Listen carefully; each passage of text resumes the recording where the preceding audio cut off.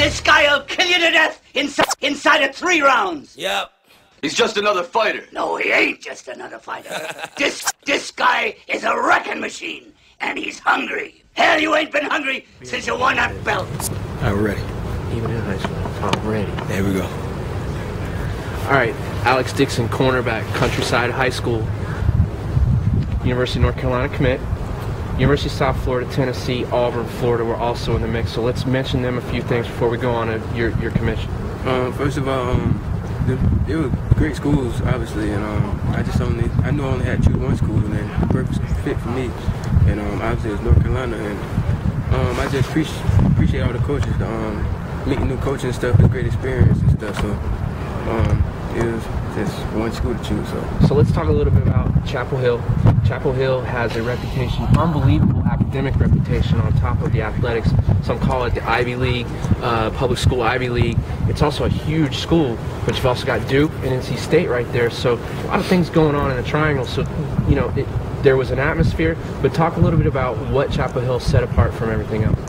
First of all, just the love in the air and on the campus and stuff. So that was a big factor, and obviously the coaches that I'm gonna be involved with for the next 4 years, and just how much love they showed me, and then how much they said really need me on the field at North Carolina. So that's a real big decision. And playing for Coach Davis, obviously he's got a pedigree. He's known for sending guys to the league, which is obviously the goal. But you know you're going to get the complete package in North Carolina as well, aren't you? Yeah, that's another reason. Coach Davis, he's a great coach.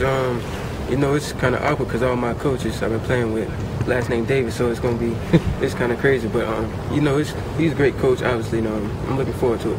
Now, North Carolina is known as being a basketball school. It's also known as being a soccer school as well. Now, you guys have a tradition that you're trying to build. Talk a little bit about, you know, Kenan Stadium is a beautiful place to be on a Saturday night, even on a Saturday afternoon, but what is it going to take to get North Carolina to that next level? First, I can't really speak on that because I ain't really discovered how to practice and stuff. But obviously, I'm going to give my 100% full effort. And, I'm just looking forward to it. And it's going to be a football school, obviously. Right. You know?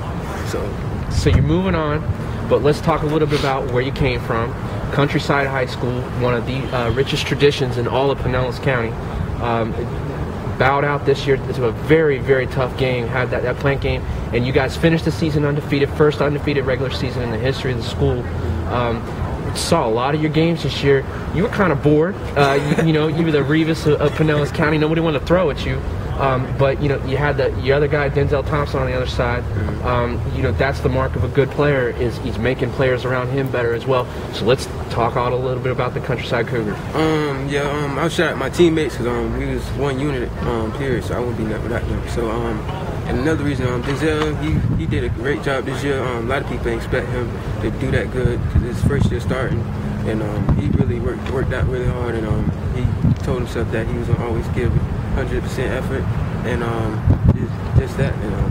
Well, as one of the captains on the team, and I, you know, personally witnessing some of the adversity that you guys had to face this year. I mean, you guys were in a lot of games that you probably should have blown out teams, but you found yourselves, you know, in battles. So, you know, you're already battle tested. Talk a little bit about what it meant, though, to bring the team together and be able to pull those games out and do what no other Countryside team has ever done.